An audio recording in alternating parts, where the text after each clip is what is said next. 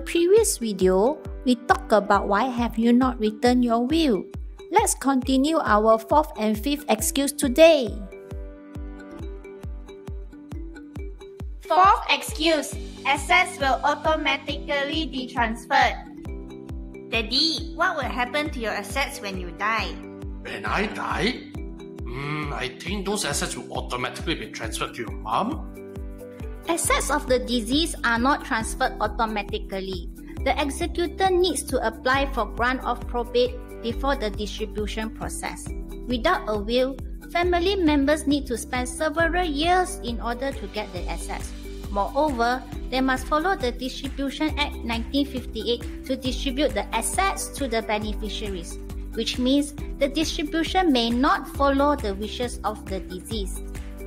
Fifth excuse, will is for all people. Auntie Amy, your baby is already 1 year old. When are you planning to write your will? Aiyo, your uncle and I are still young. I think we do not need to rush this. According to research, will writing is not restricted to all people only. Besides distribution of assets, you can also appoint your preferred guardian in your will to care for your baby.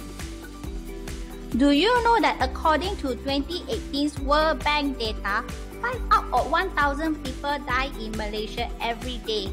Many of them do not have a chance to say goodbye to their family members before they pass away. Therefore, we must plan and protect our loved ones while we still have the time and the chance to do so. At least, they move on in life even without us by their side. Our class has come to an end. Stay tuned for the next class. Bye-bye! Rockwills, making your wishes come true.